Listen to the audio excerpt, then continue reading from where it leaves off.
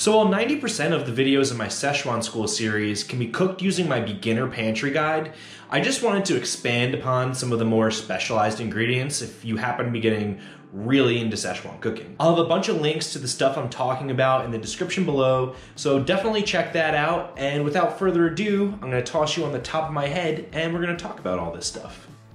First up, we've got some white peppercorns here.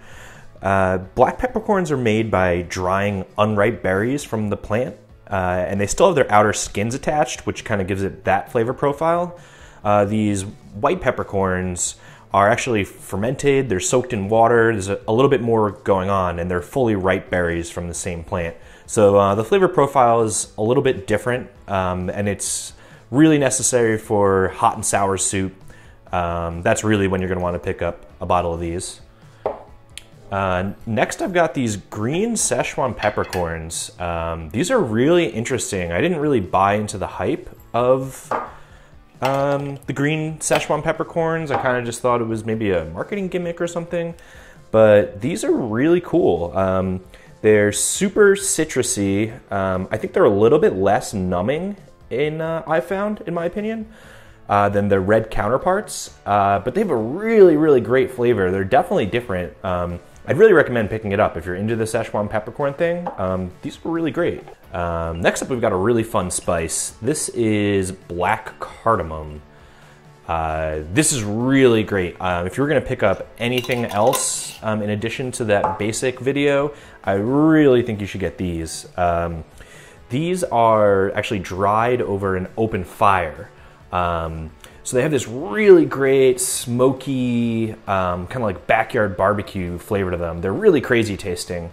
And what you do is you crack these open when you use them. I think I have a couple loose seeds in here. There's these little seeds inside. And that's where you get the menthol-y flavor from, is these little guys right here, like in typical cardamom. But then you get all those smoky flavors from the exterior. It's really great. Next, we've just got kind of like a bunch of spices I'm going to rattle off that are useful to have around. We've got bay leaves, cumin, coriander or cilantro seeds, and fennel seeds. These are great for, putting into your hot oil or into your infused soy sauces, or, there's the cumin beef. That's a really popular stir fry recipe. Just helpful to have around, but you don't need to have any of that. And then here we've got white and black sesame seeds. Great to have around, great nutty flavor. The black sesame seeds are typically used in desserts. They're really nutty tasting. Yeah, they're good, so you could pick those up. And then I've got two, I guess they're not spices, but just more dry goods that are helpful to have. This first one's MSG. I'm sure you're familiar with this, with all the controversies of it, but I cook with it all the time. I'll link something in the description that talks about the health side effects. I think it's really, really blown out of proportion when you think about all the other food additives we ingest all the time in the States. So yeah, it's great, brings a lot of umami flavor. And then you've got baking soda. I actually use this quite a lot when I'm cooking Sichuan food. It's an alkaline cooking material, which is pretty rare as far as cooking ingredients go. There's really not that many. This and egg whites are the common ones. But it's really great for tenderizing meat for stir fries, and also for cooking noodles. If you want like a really chewy alkaline noodle texture, you can toss some of this in with your cooking liquid for like don don noodles. You can use this stuff. It's really great.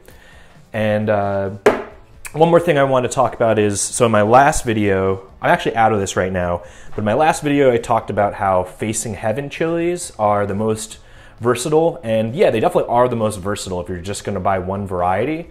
But I'll throw a picture up here.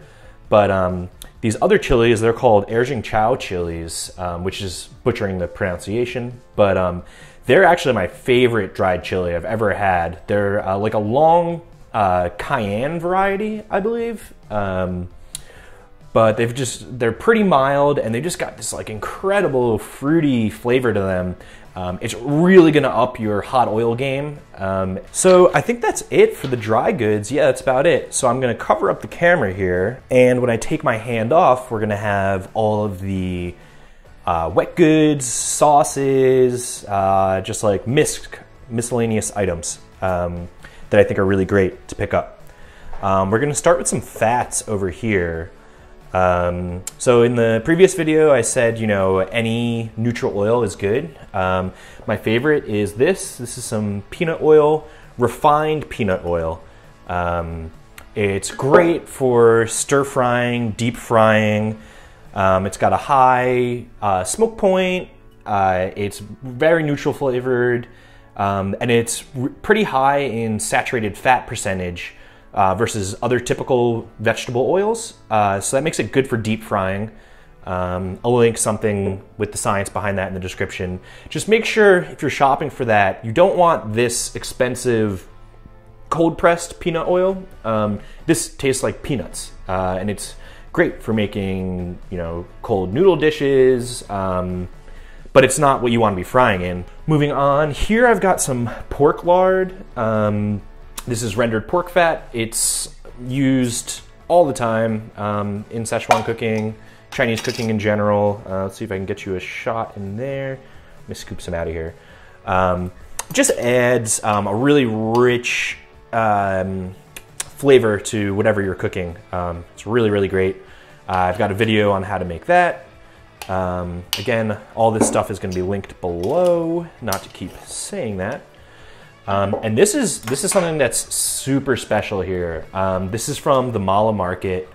It's the only place I've been able to find it in the States. This is a roasted rapeseed oil. We're used to having rapeseed oil as canola oil, which is a super neutral veggie oil. I'm sure you've all cooked with it before. But this is an unrefined canola oil.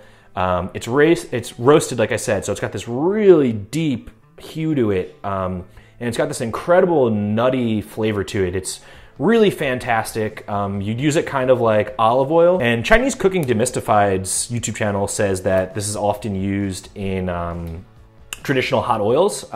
This is a little too pricey in the States to be used for that, so I just use it for stir frying. But yeah, you could try making a chili oil with it. I'm sure it's delicious. I wanted to talk to you about a few different kinds of vinegar next. I cook with a lot of rice wine vinegar for, you know, typically cold salads, like cold mushroom salads. But what I like to do is I make this infused rice wine vinegar here.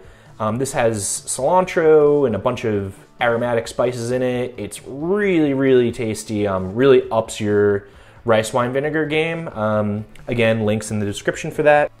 Here's also something extremely special. This is a Baoning vinegar, also from the Mala market.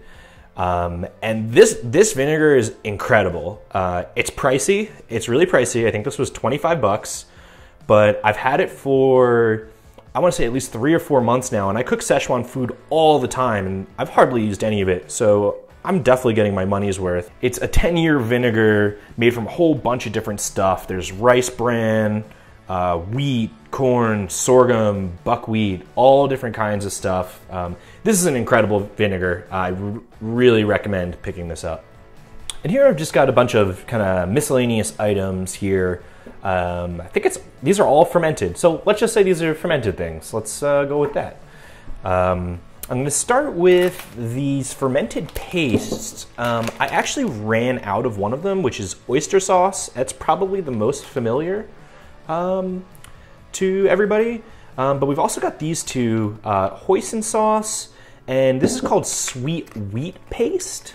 This is like a really dark fermented wheat paste. Very, very rich in umami flavors. Just a little bit goes a long way. The hoisin sauce is a little bit sweeter, and they have different applications. I've got recipes using both of these, so you can kind of figure out what the flavor profile is best for, along with the oyster sauce, which is great with beef.